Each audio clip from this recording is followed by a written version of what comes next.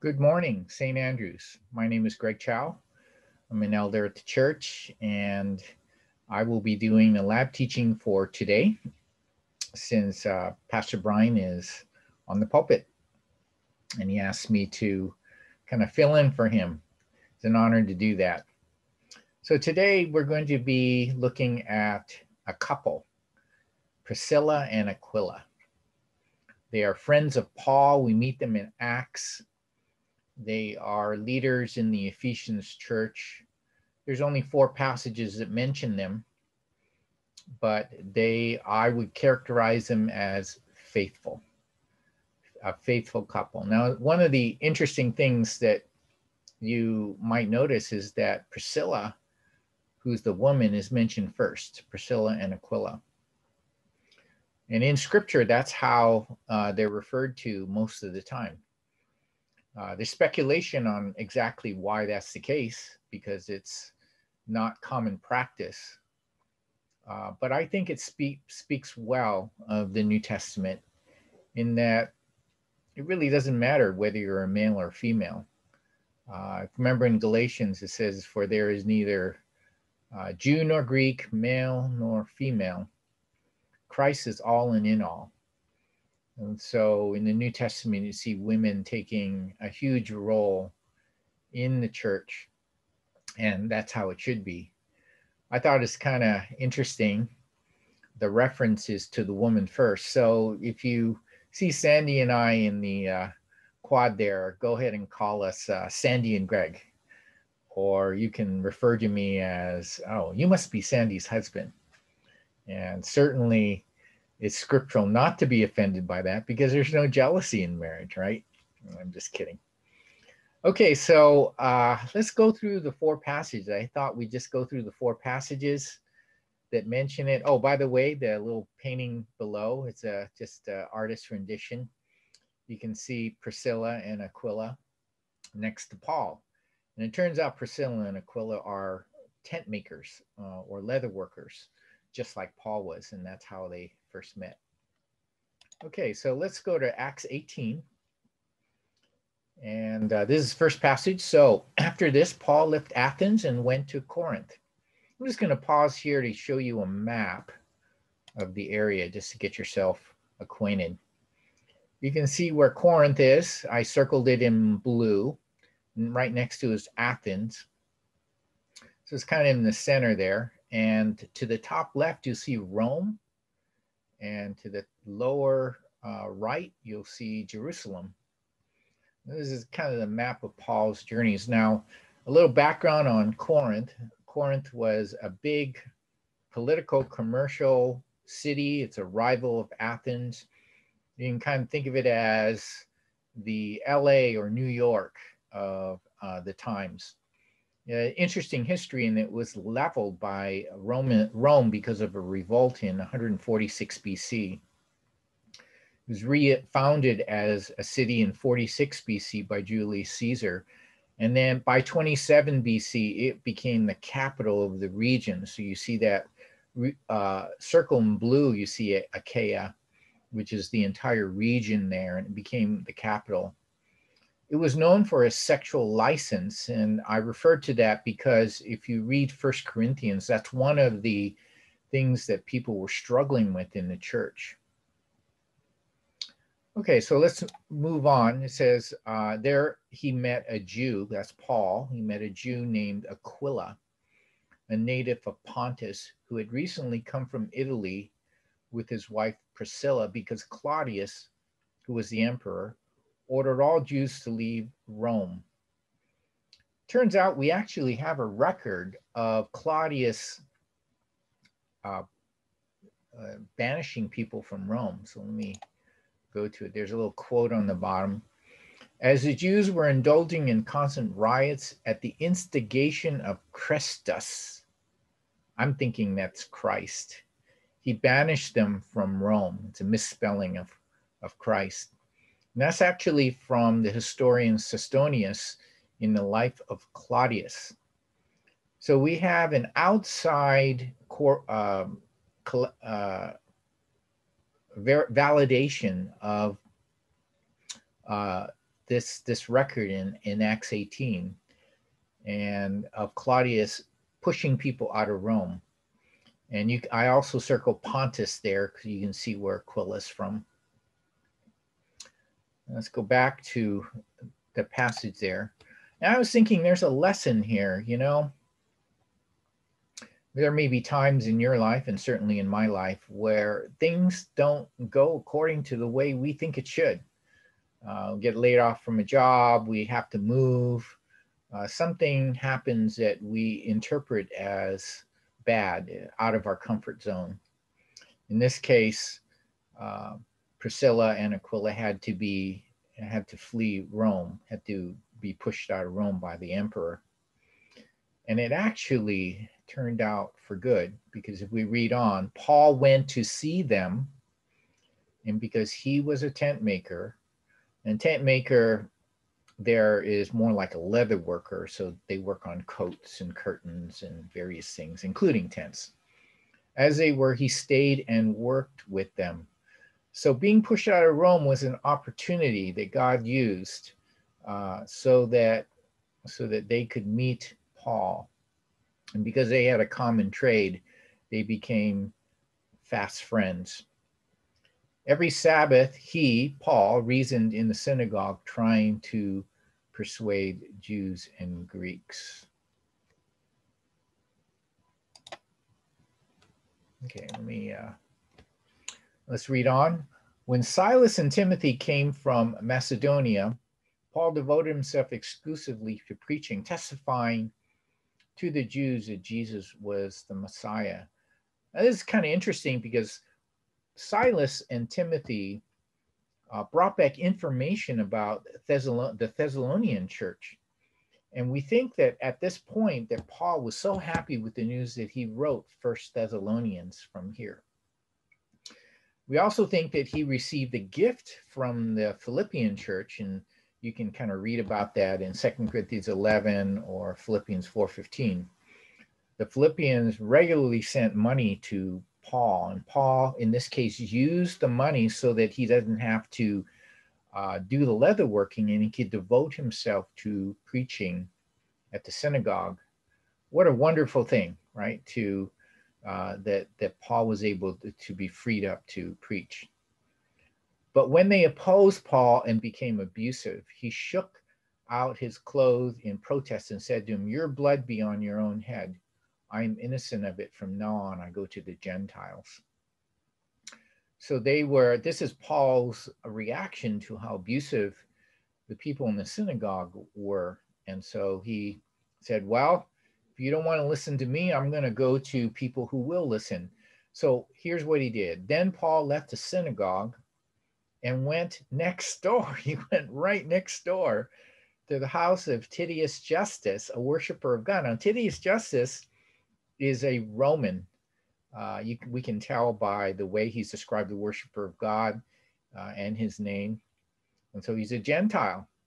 And so he made that his base of operation. It's right next to the synagogue. Here's another coup that he did. Crispus, the synagogue leader, now one of the leaders of the synagogue, and his entire household believed in the Lord.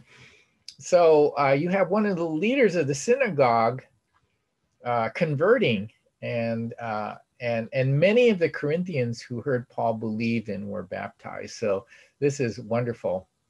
And we're going to, so now one of the leaders, the leader of the synagogue, Jew, and the Gentiles are forming the basis of the church in Corinth with Priscilla and Aquila. And we'll run into them in a minute again.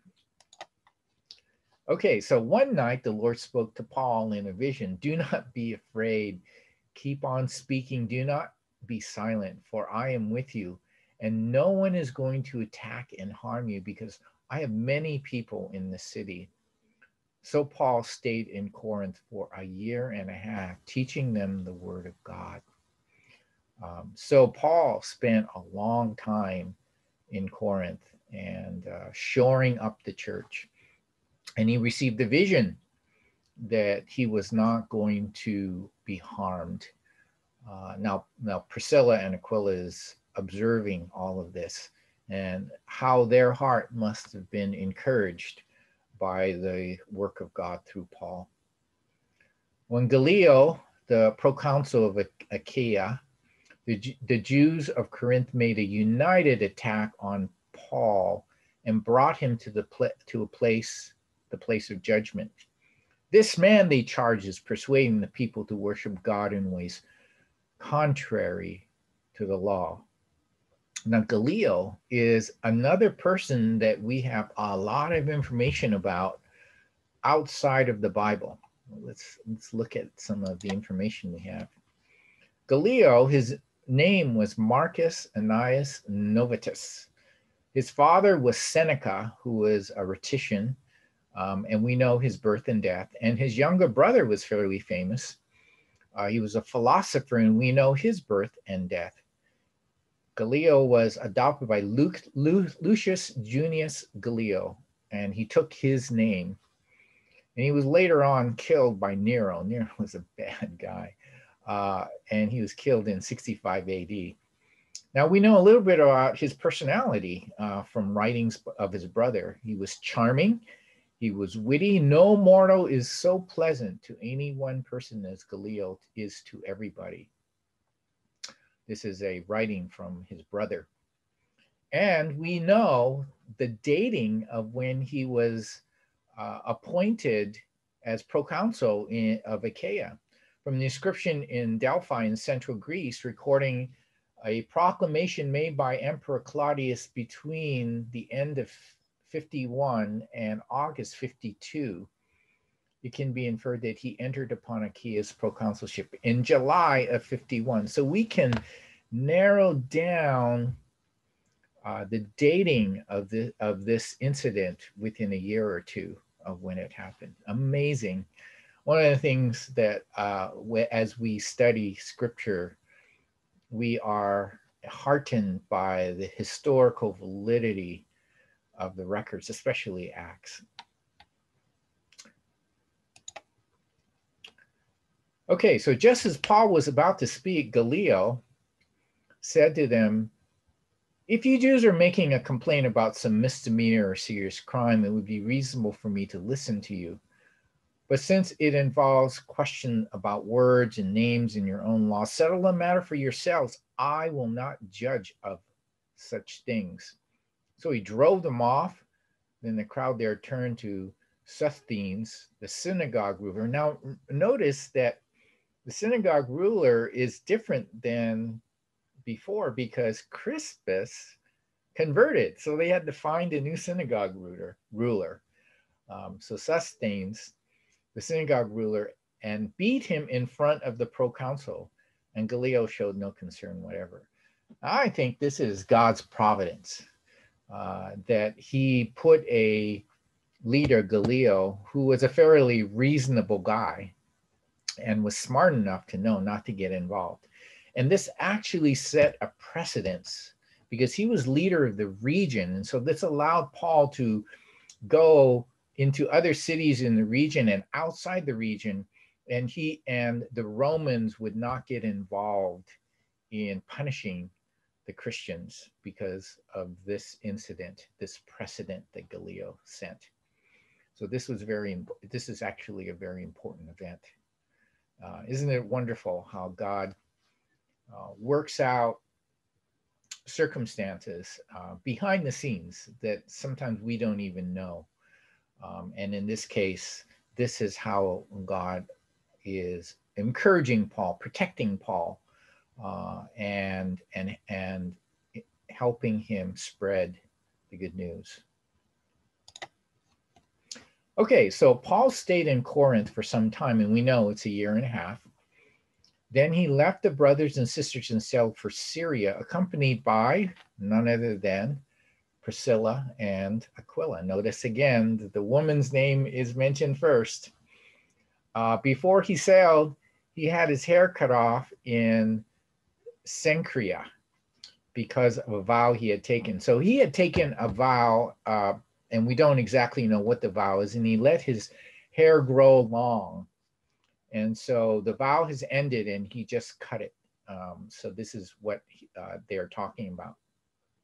Now they arrived in Ephesus, where Paul left Priscilla and Aquila. So now Priscilla and Aquila and Paul are in Ephesus. He himself went to the synagogue and reasoned with the Jews. Sound familiar? So he goes to synagogue first. When they asked him to spend more time with them, he declined. But as he left, he promised, I will come back if God will. So Paul was in a hurry. He was in a hurry to move, and he was trying to get to Jerusalem. I think it's because of the Passover. So he went to Ephesus and spoke in the synagogue, and they were interested, but he had to leave. So he set sail from Ephesus. When he landed in Caesarea, he went up to Jerusalem and greeted the church, and then went down to Antioch. After spending some time in Antioch, Paul set out from there and traveled from place to place throughout the region of Galatia and Phrygia, strengthening all the disciples. Now it would be good now to go back to our map. And you can see here that he moved from Corinth to Ephesus. You can see it in purple, that purple arrow. And he only stayed there shortly because he was on his way to Caesarea. You can see that he went to Caesarea and then to Jerusalem, and probably stayed Passover there. And he went back. He went down to Antioch, which is north. You can see Antioch, and then begins his his third missionary journey in yellow, where he went to Galatia to encourage the brothers there. But let's speak a little bit about Ephesus. Ephesus was a great commercial city in Asia Minor. He's a capital in that region. It was a main route to Rome, and it was a free Greek city with its own senate. It had one of the 7 wonders of the world at the time, the Temple of Artemis, and there was a large colony of Jews with favored status. And so now, one of the things you have to say about Priscilla and Aquila is that they were willing to move. They were willing to uproot, move from Corinth. They were there for 1.5 years with Paul. And then now they've moved to Ephesus, and Paul left them there. And so they're in Ephesus now. And eventually they become leaders in the church of Ephesus. So let's read on. Meanwhile, a Jew named Apollos, a native of Alexandria, came to Ephesus. He was a learned man with thorough knowledge of the scriptures. He had been instructed in the ways of the Lord, and he spoke with great fervor and taught about Jesus accurately, though he knew only the baptism of John. He began to speak boldly in the synagogue. When Priscilla and Aquila heard him, they invited him to their home and explained to him the way of God more adequately. Okay, so that we have this guy named Apollos, and my theory is that Apollos wrote Hebrews, but that's for another discussion. But he was a very learned man. He was a very strong. He argued strongly for the gospel, but he only knew about the baptism of John. So he probably wasn't there in the beginning of Acts, right? When the Holy Spirit came down. And so he only knew of the baptism of John. So Priscilla and Aquila, good servants of the Lord, pulled him aside, invited him to their home, and explained more of the scripture so that he could have a fuller knowledge. Okay. So he's mentioned in 1 Corinthians as well, Apollos. And so again, here you can see that Priscilla and Aquila are just faithful, and were able to help this brother Apollos, who became a leader in the church.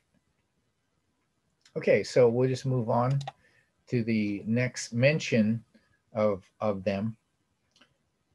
So Paul, this is 2 years later now. Paul is in Ephesus. He's writing from Ephesus to Corinthians, the church in the province of Asia sends you greeting. Aquila and Priscilla greet you warmly. Now, notice in this case, Aquila is named first.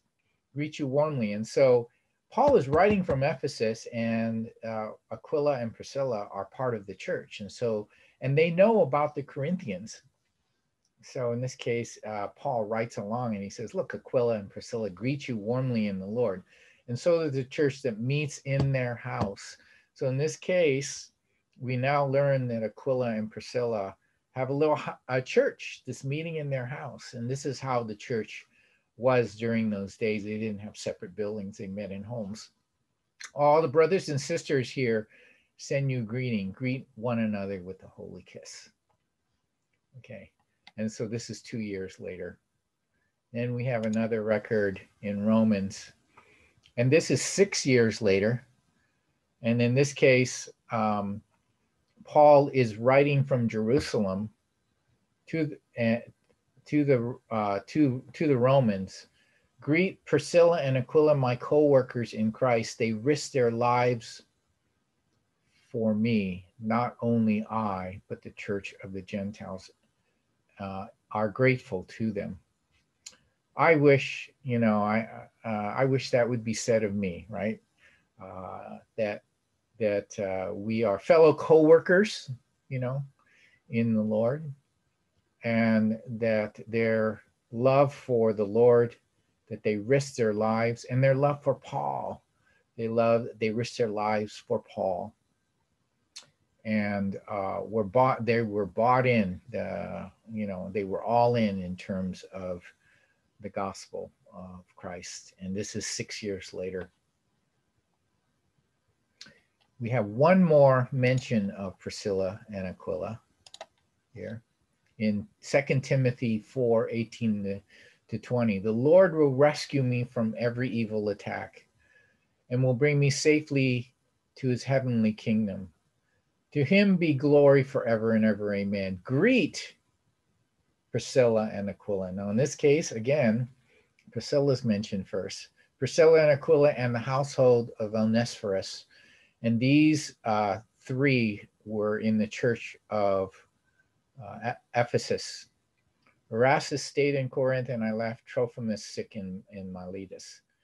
This is 14 years later. So they're still in Ephesus, serving faithfully in the church. And this is during Paul's imprisonment in Rome, pretty close to when he will be executed, beheaded in Rome. And he's writing to Timothy.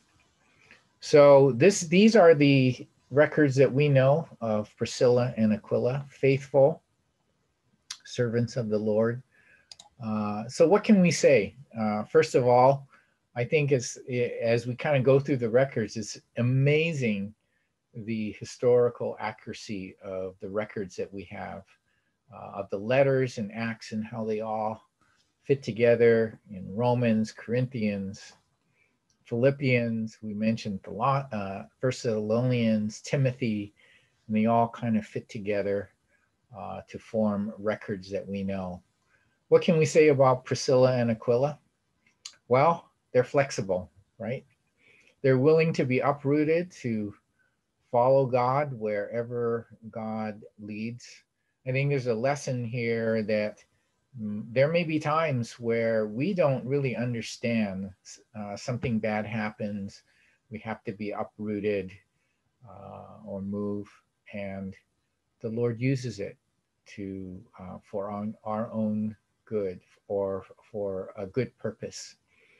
In this case, Priscilla and Aquila, they had the opportunity to meet Paul and then eventually settle in Ephesus and become leaders of the church there.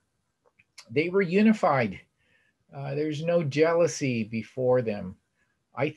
In my understanding, this is really one of the few mentions in the New Testament of a couple together, always mentioned together. They had a strong marriage. They were a team. And we know they were gracious to Apollos, and they opened their home to the church in Ephesus, always being hospitable, being gracious. And lastly, they're risk takers. We know that they risked their lives for Paul and for the church. I was just thinking of, first of all, I try to use an acronym FUR, FUR. Maybe that will be easier for you to remember. And lastly, I was just thinking, it's better to be faithful than famous. Here is a couple that just served the Lord with what they had, with what they knew, and they were faithful to the end. So let's pray and happy Mother's Day again. Lord, we thank you that we have such strong records of people like Priscilla and Aquila who have been faithful with what they have, affirming, unified, and we thank you for this record of just a strong marriage of two people who loved each other, who loved Paul, who loved the church, and most of all loved you. In Jesus' name, amen.